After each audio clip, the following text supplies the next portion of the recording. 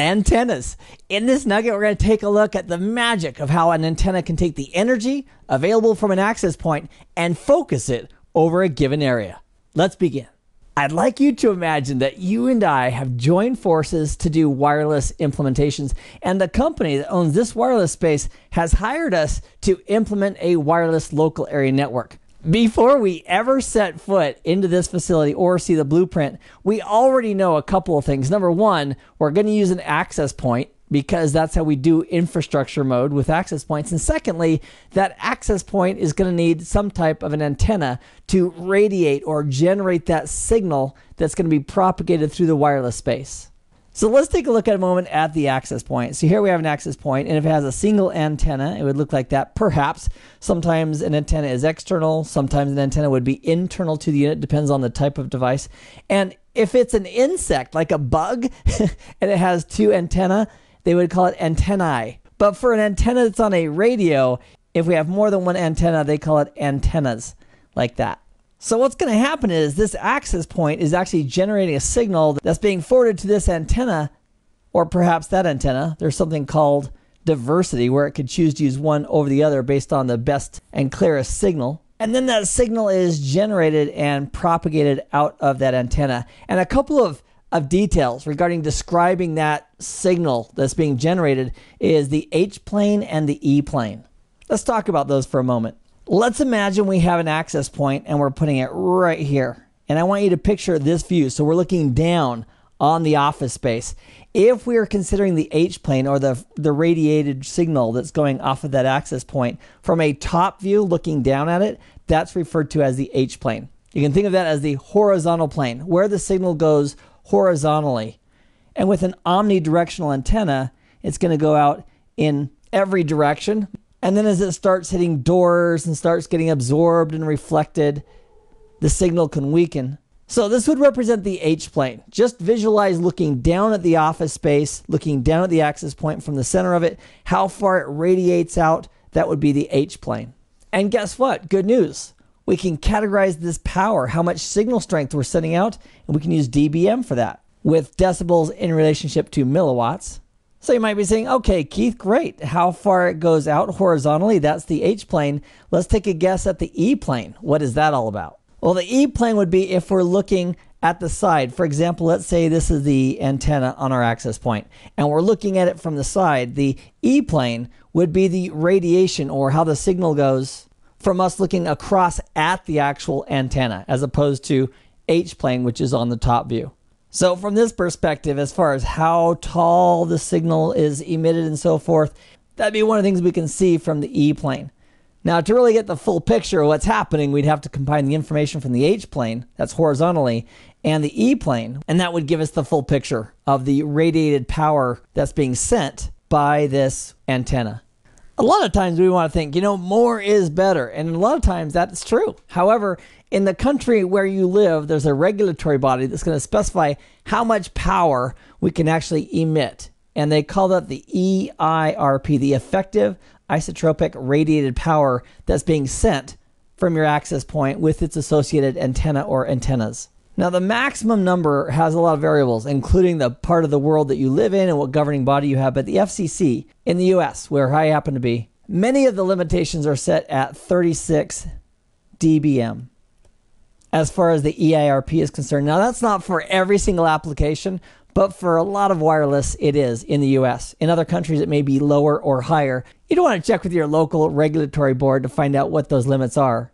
But what I think is interesting is that it's not just the power that's being generated by your access point. For example, let's say we have an access point, and it's actually generating 30 dBm. And then it goes to the antenna. And when the antenna actually changes that from electrical current into an electromagnetic wave and it's being sent, there's actually a gain. Antenna gain is significantly different than what you might think. For example, it's not the same as an amplifier gain. An antenna doesn't have a power source all by itself that allows that antenna to create additional energy to boost the signal. Antenna gain refers to taking the energy given to it from the access point and then focusing it over a certain area. So antenna gain is primarily the amount of focus that the antenna is going to apply to that incoming signal as it sends it out. The antenna gain is referenced as dBi. So dBm, with power as it relates to milliwatts, is the power being sent to the antenna, and the antenna gain, which is based on the type and format of the antenna, is referred to as dBi. The I standing for isotropic. So for example, if the signal, the transmit signal, was at 30 dBm, and then we had an antenna that had a 6 dBi gain, the effective isotropic radiated power would be approximately 36 dBm. There may be a small amount of loss due to the cable and the attenuation of the signal as it goes between the access point and the antenna, especially if it's an antenna that's connected via a very long cable. So we could subtract a little bit of dB for cable loss. But that's the formula, and that's one I would recommend you jot down. Transmit power from the access point plus the antenna gain minus any cable loss if there is any. That is the formula for effective isotropic radiated power.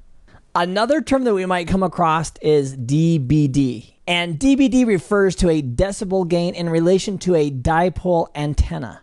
The dipole antenna has a gain of 2.15 dBi. So where this comes into play is if you're looking at antennas and they say, you know what, this antenna has a 4.9 dBd. And you might be asking, okay, so it's 4.9 dBd, but what is that in dBi? The dBi is going to be 2.15 higher than the listed dBd. So in this case, if we want to find out the equivalent dBi, we'd say 4.9 plus the gain of 2.15, and I'll put the 0 up here just for nice order keeping. That'd be 5, that'd be a 0, carry the 1, that'd be 7. Our effective dBi here would be 7.05. So the math on that is pretty simple. Anytime you're given a gain for an antenna of dBd, simply add 2.15 to it to find out the equivalent dBi for that antenna. Two big classifications for antennas would be unidirectional and omnidirectional. For example, this guy right here is an omnidirectional antenna. So if we're considering the H-plane and that antenna was right here, the radiated power would go out in all directions, mostly equally to begin with, and then as it starts hitting obstacles and becomes absorbed and reflected, it wouldn't be as strong perhaps in this back office because of the walls involved. But the antenna on its own power is sending signals out in all directions. That's a omnidirectional antenna.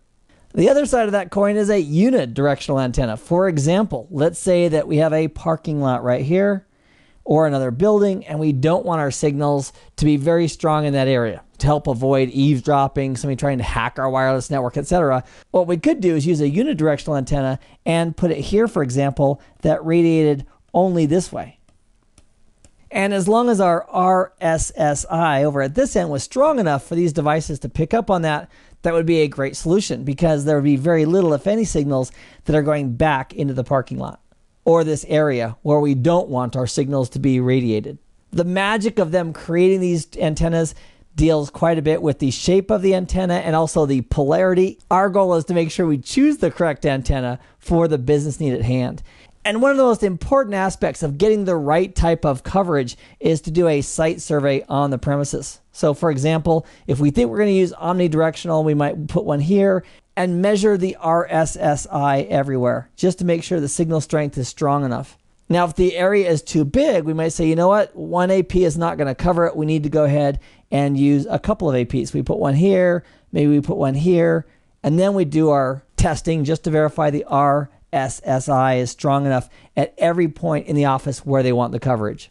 Another thing to consider too is that if the office is completely empty, we may want to be aware that after they put in filing cabinets and human beings and chairs and everything else, so we'd want to take that into consideration to make sure that the final design is actually going to work for the customer. That's super important. So here's some graphical representations of antennas. We have this omnidirectional antenna. This is absolutely a unidirectional antenna, focusing the energy in a certain direction. But you don't always know just by looking at a device. For example, this one right here, is it unidirectional or omnidirectional? And the answer would be you'd have to look at the specs for that specific device. Also notice it doesn't have little external antennae popping up. So as far as mounting these, should it be mounted on the wall or should you mount it flat on the ceiling? Again, it depends on the H-plane and E-plane, the documentation that came with it regarding the types of antennas that it has. Because it does have antennas, they're just internal to the device. We physically can't see them. And as you see here, we have lots of shapes and sizes for antennas that we could use with RF. Let's take a look at an access point. He's a happy access point. You know why? Because he has two antennas to choose from. He's got one on the left and one on the right. Which one should he use? Well, diversity, as it relates to antennas with Wi-Fi, is if you have two antenna and one is getting a better signal than the other, why not use that? So this is A and this is B, and this guy has a slightly better or less noisy signal that he's seeing. Let's go ahead and use that one. So diversity gives the access point the ability to choose which of its two antennas it's going to use for sending and receiving. One interesting note that I want to make about connectors in the world of access points and antenna is that most of the connections between the access point and the actual antenna, they are proprietary. Why is that? They're just trying to make it hard for us? Does Company X just want us to buy Company X antenna? Well, the answer is that the FCC is involved in a lot of that, and they encourage proprietary connectors. That way you won't take the incorrect or an unallowed antenna and plug it into a certain type of gear to help keep your EIRP in check. So the thought is, if you're using vendor X's access point as well as the same vendor's antennas, you'll be keeping that EIRP within the guidelines of the country that you currently live in. That's the thought. So let's say we have an access point right here, and this is the antenna that we want to use. So we have this cable that's connecting. Now we are going to have some cable loss there, and if that cable is too big or too long, we might need to go ahead and insert an amplifier that just makes sure that the signal by the time it gets to the antenna is at an appropriate level. Or if we have an access point that's generating too much power, the dBm coming out of the access point is too high, we may have an attenuator that is cutting back on that signal strength before it hits the antenna. Again, to keep it within regulation. Another thing that might be a great idea is if we have an outdoor antenna like this one, we might want to put in a lightning arrestor so that if lightning strikes, I'll do my best lightning strike here. And the intent is to use this lightning arrestor to help separate the damage that's being done to this antenna, which is going to be severe, from also damaging our equipment that's sending the signals to that antenna. And if we had multiple antennas and we had the access point that supported a splitter, we could potentially have a connection coming off a splitter that goes off to two antenna. It would need to be one that's supported by the vendor's implementation, which would take into effect the transmit power being sent, the effective transmit power that will be received at each antenna, as well as the antenna gain that each is going to have to make sure they're in the limits set by the law. In this nugget, we've taken a look at antennas primarily for access points. It's also a good thing to understand that our wireless stations, our clients, are also going to have antennas. If it's a laptop, it's embedded inside of the laptop, or it's a desktop, we may have an external antenna.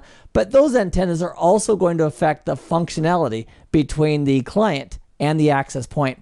I appreciate you spending this time with me. I've had a blast. I hope this has been informative for you, and I'd like to thank you for viewing.